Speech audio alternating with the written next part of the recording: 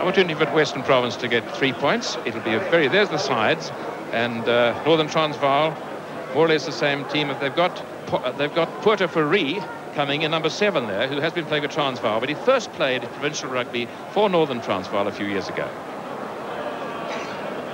Western Province with the new halfbacks with Michael du Plessis and Butiban Ferreira. They're both Stellenbosch or ex-Stellenbosch chaps. They know each other well.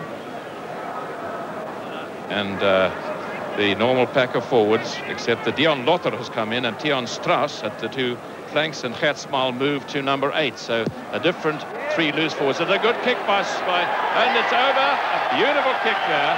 And Western Province take the lead. Almost the first time they've been in the Northern Transvaal half of the field.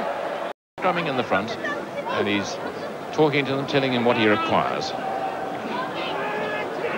A lot of tension out there still. Twynham out to Nasbuurta, missing out a man, a long one to Giernes on the line. And Giernes well tackled there by Hockey van Heerden. Burger Gellenhuis with it, driving forward. And good work there by Northerns. Twynham, here's Nasbuurta, letting it go. PPNL, Spannenberg out there, and that's Hendrik Clear going for the line. And inside, this is going to be a try. This is going to be a try. Lovely try there. PPNL. 3 with a kick to come, and Nasbuurta, can he make it 6-3? Wait for it, yes, 6-3 it is.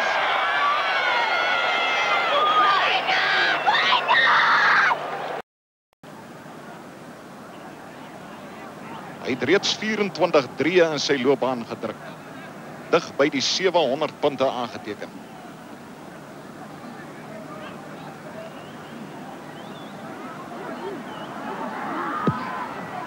Wat maak die Vla? Wat maak hulle is daar? Die gelykmakende punte deur Kana Skols. Eerste punte aangeteken in die wedstryd. Nou die gelykmakende punte. Dis Dion Lotter. Dis 'n baie lang skop.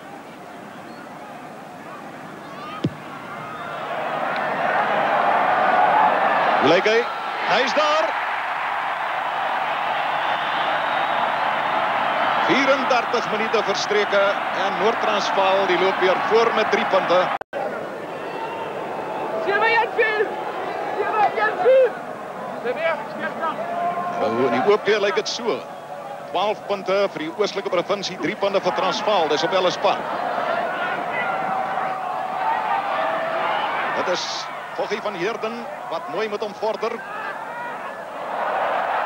Weer afgeneem deur die Westelike provinsie, Neil Burger wat hom in die hande het. Dis 'n sterk hardloper hierdie ene. Wat maak hy? Hy het hom.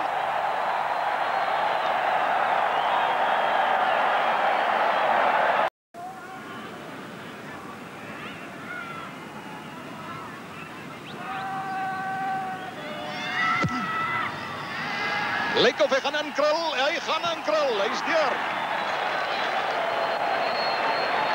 Westelike provinsie, 3 punte voorsprong.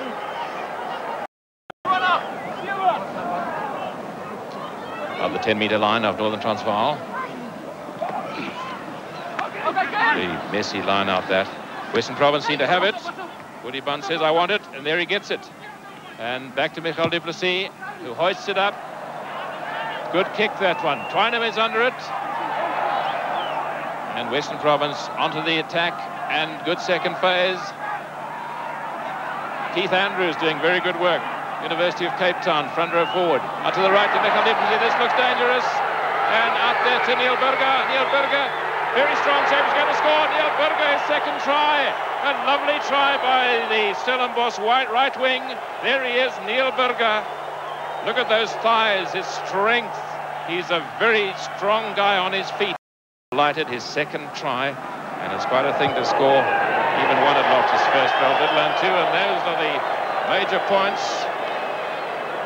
So it is 18 points to 9. There you can see 9 minutes gone, and a good lead.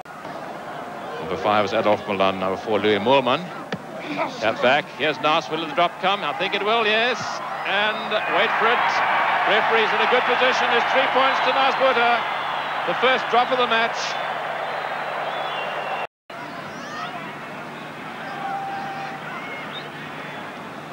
Referee watching it, and off the inside of the post and over. And it was, in fact, Nasbode who kicked it after having called up Kunis. So Western Province in a good position now on the attack. Their backs lining deep. See how shallow Northern's backs are lining. And Pereira with it. Out well taken by Michael du Plessis. Missing out a few guys. Out his brother Cardle. Has Scholz with him. Color Scholz. Vandenberg going for him. Inside there. And this could be a try. A try. Tian Strauss it is. Lovely try by Western Province. And that could possibly sew it up for Western Province.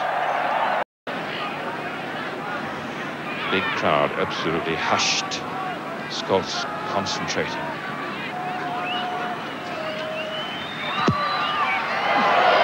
Has it got the legs? No, it's to the right. So Western Province, 18 minutes gone, and they are leading by 2 goals, 2 penalties and a try.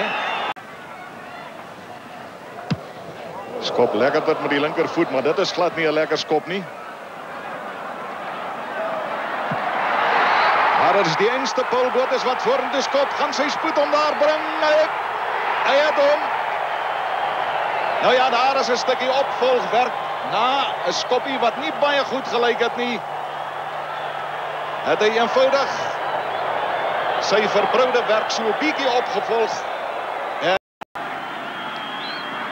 is die doelskop daar, die vlaas omhoog.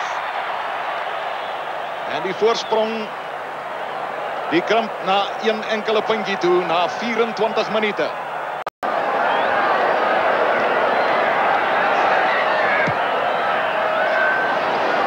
Is baie diep ingeskop. Michael du Plessis, wat gaan hy maak? Bietjie doelloos geskop.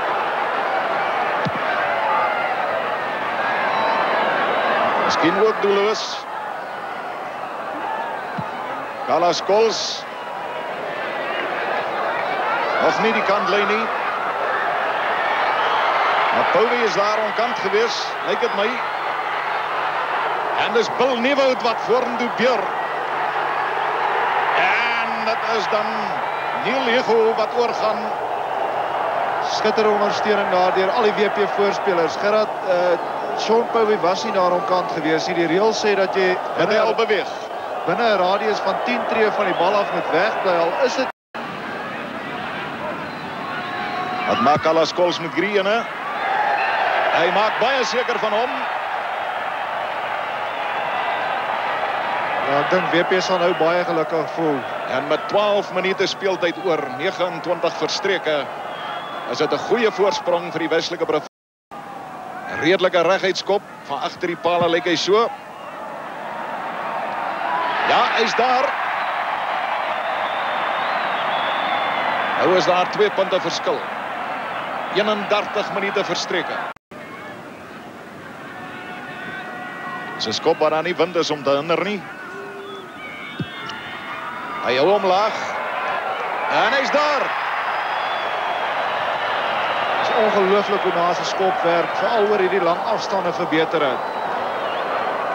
Met geen speeltyd oor nie.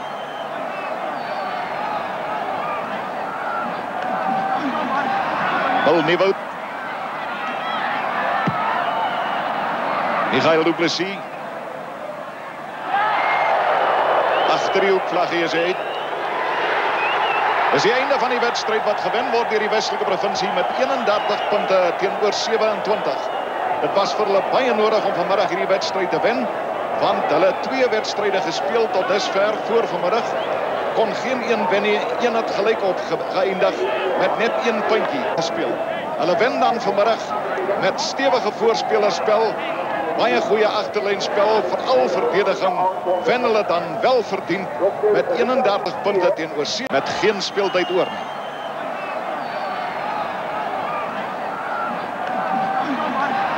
Bill Nieuwoud. Michael du Plessis. Agter die hoekvlaggie is uit. Dis die einde van die wedstryd wat gewen word deur die Westelike Provinsie met 31 punte teenoor 27. Dit was vir hulle baie nodig om vanmiddag hierdie wedstryd te wen, want hulle het 2 wedstryde gespeel tot dusver voor vanmiddag. Kon geen een wen nie, een het gelyk op geëindig met net 1 puntjie gespeel. Hulle wen dan vanmiddag met stewige voorspelerspel, baie goeie agterlynspel, veral verdediging, wen hulle dan wel verdien met 31 punte teenoor 7.